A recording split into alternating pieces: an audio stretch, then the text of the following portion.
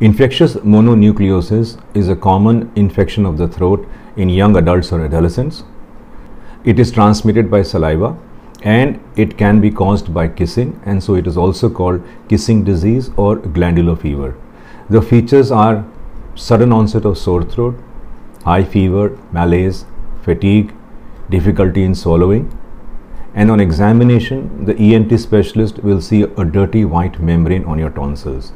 It is quite often mistaken for a bacterial tonsillitis, and sometimes a wrong treatment can be started which causes complications and also a rash formation. The treatment is usually symptomatic: pain medication, fever medication, oral gargles, and because it is a viral infection, antibiotics are not usually warranted unless it is to prevent a secondary infection.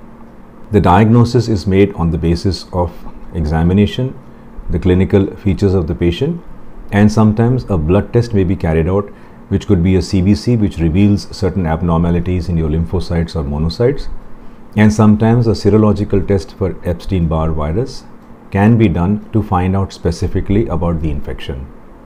The disease runs a protracted course and can last for about 3 weeks to 4 weeks.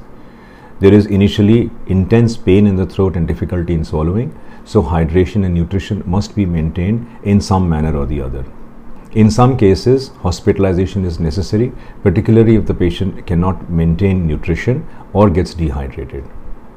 Infectious mononucleosis, also called glandular fever, is an infection of the tonsils and the upper respiratory tract by a virus, the Epstein Barr virus. In young adults, it is a common problem and can be diagnosed on the basis of clinical features and some investigations that we carried out.